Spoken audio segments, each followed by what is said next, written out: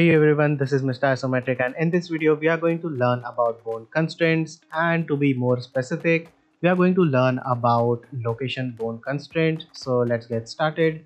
For adding a bone constraint, first we need an armature, and inside the armature we need a lot of bones. Not exactly a lot of, but uh, have as many bones as you want. So I'll have this 3 bones, and now I'll also extrude the this bone like this. Okay, so now let me turn on the naming system. So in the armature, I'll just turn on the names. Now let's go into the pose mode by hitting Control Tab. Now let's go into the bone properties to add the bone constraint. Now I'll add a bone constraint on this second bone. Now inside the constraints, the constraint that we are looking on today is copy location. Select that. Now copy location will copy the location of any of the target that we set over here. So first thing, I'll select the armature, and then inside the armature I want my bone number 2 to follow the bone number 1. So I'll just select the bone number 1. Now it is following the bone exactly. Now to see the effect more prominently, I'll just make this bone a little bit bigger like that. Now let's go to the pose mode again. Now as you can see, my bone is following the bone, like my bone number 2 is following the bone number 1. And if I move the bone number 1, bone number 2 moves with it. Now select the constraint bone, and let's see some of the toggles or some of the options that we have.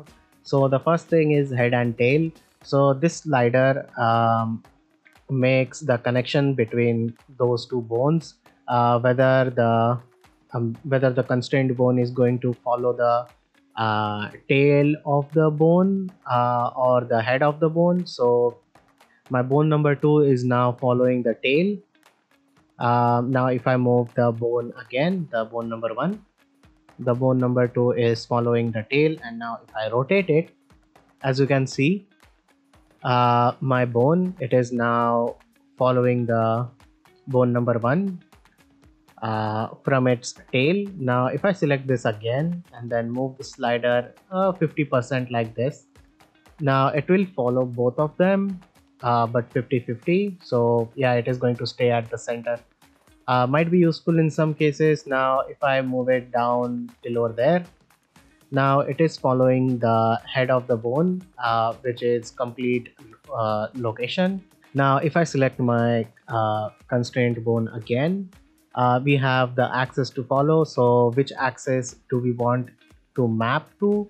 Now suppose I don't want the z axis but only the x and y, then I can just disable that. And suppose I also don't want y to be followed, I only want the location to be copied, the x axis. So now if I take this, move it on the x, as you can see it is moving on the x, but it is not taking any other data, like it is not moving on the z, not on the y. By the way, we are at the local axis of this bone, because as you can see we are at the local. And a great way to visualize the local axis, which is actually really needed when you're making your constraints. So just turn on the axis in your armature properties and just bring this slider either to the tail or the head, wherever you like it. I like it in the 50% position at the center. So now if I move the bone in the world coordinate, now we are going to talk about coordinate system in a bit. Now let's see some other options. So I'll just turn on every one of them. Now as you can see, we actually cannot rotate the constraint bone itself, but to make it happen, like if you want if you want to move the constraint bone itself, just check on the offset button, and now you can move this bone freely wherever you want. Now it will also follow the constraint, but also now you can move this bone independently. Now I don't want offset because I want to explain something further. Now the target and the owner, now this is from which coordinate system do you want to copy the location from. So now as you know that I don't know if you all know about difference between the local and global coordinate system. So I'll just demonstrate it roughly. So let me take a cube in the scene, and now as you can see this cube,